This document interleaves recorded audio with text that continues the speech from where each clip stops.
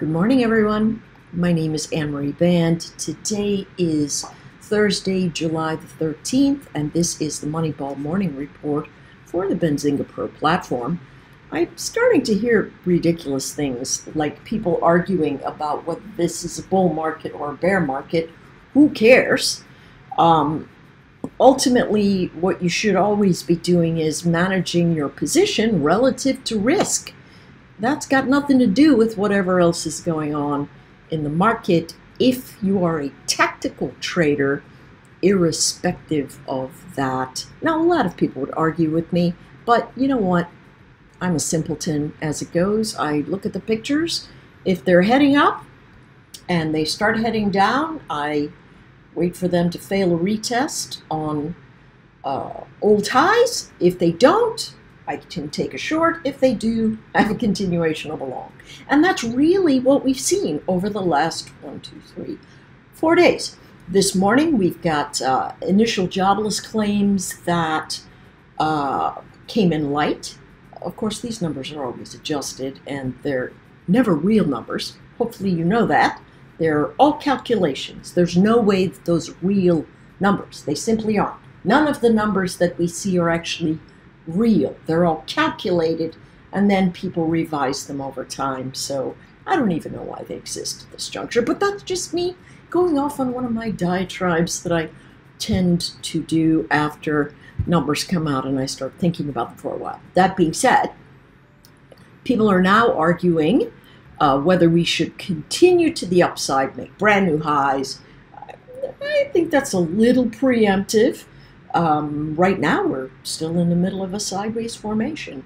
And so tactically, that sideways formation is on the leg of upside pressure into old resistance. That means pullbacks or buy zones. And so what are we looking at today? Remember, candle we're looking at, 2 candles to the left. Very bullish here, and we're above the close of the prior day. Guess when traders are going to start getting nervous about holding longs? When they lose the close of the prior day. Now, right now, it doesn't really show that we've got strength moving straight up because we are also not above the high of the prior day. So this appears to be a little bit of a battleground in the small caps. Let's take a look at the ES. ES moving delightfully nicely, right? Next line in the sand is going to be the open of this candlestick, which is 45.41. Right now, we're sitting right around 45.27. If you saw any of my tweets, you know I've got zones built on the Motive Wave platform. They're just much easier to find for me because that's where I trade from.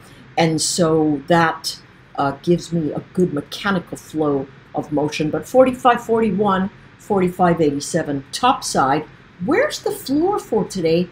My suspicion is that it is about 45.12, which is where the bottom of the zone is for the overnight trading formations. And really, also equally important, is the close of the prior day, which happens to be 45.09. So between 45.09 and 45.12, there's a tiny little gappy action that we could see traders come in and move. Right now, what we can see is that we are getting ready to push above the high of the prior day, and indeed we have. And traders are battling at that zone. Obviously, people are long coming in from the pre-market event. The volume is not dramatic in any way. The volume overall has been tapering down, right? So here's what we see. Pullbacks or buy zones. Where are we? Candle in motion. 2 candles to the left. Everything's bullish. Floor of the formation, 45.06. Pullbacks into that area are going to give you the best risk. And if you want to try a short, I don't know why you'd want to do that at this juncture, but if you want to see if it moves out and up over the pre-market highs. Remember, yesterday I said, hey, here's where I'm right, here's where I'm wrong. If I'm wrong, they're going to break the high of the pre-market and it's going to move to the north. That's exactly what happens. Do not make this overly complicated, right? Listen, they're complicated things that try to show why/where/when price will move. We do not have those in our analog brains, nor do we usually have exposure to multi-million-dollar systems that track thousands of variables during X, Y, or Z timelines. That's not where our wheelhouse is. Our wheelhouse is a visual, tactical approach that says, where is my risk? Can I wait for it to come into support relative to my larger time frames? And if I watch the clean things, can I see where the breakouts move to the north or pull back to the south? Again, what happened yesterday? I said, hey, listen, if we break that pre-market high, we're going to head higher, walk through the ranges. Here's what we're doing. We're breaking our pre-market high of, our high of yesterday, and we are holding the close of yesterday. And so all of this tactically points to either short covering or brand new buyers moving out to the space. Of course, I believe it is short covering. Okay, last thing I want to look at here, and I know I haven't put the SPY up, but I did put it in our formations for us to look at, particularly on the Benzinga Pro platform. And so you can see that there for what we have going on next. For oil, we've come into this really big area, right? Again, do not suppose that you are sitting in the right side of the trade and then hang on until it works for you. Take a look at what the traders are telling you.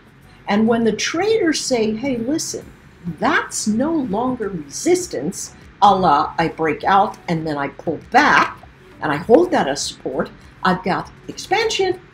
We're looking at the same thing. What does strength look like today for oil? Not nearly as strong as everything else looks.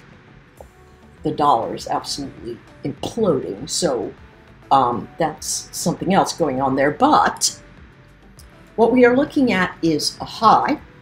We tested higher, so it's still in breakout formation, but we are below the close of the prior day. So what will we do? We'll go to that 50% mark. Hey, listen, for those of you that know I'm a math nerd, 50% is not a Fibonacci number, but we simpleton traders, we use them and they work way better right now than the old Fibonacci's, and that is really super interesting. You've got to think about adaptive formations that occur in the market. Side note, never mind, out of there. 50% of this base candlestick formation, you're going to see the buyers come in.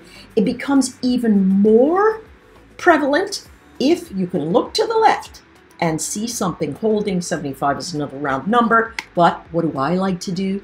I like to go, wait a second, where are we relative to current candle, prior two candles, in retracement of the first prior candle? So ultimately, we should find a floor or a group of buyers that will try to engage somewhere around this line.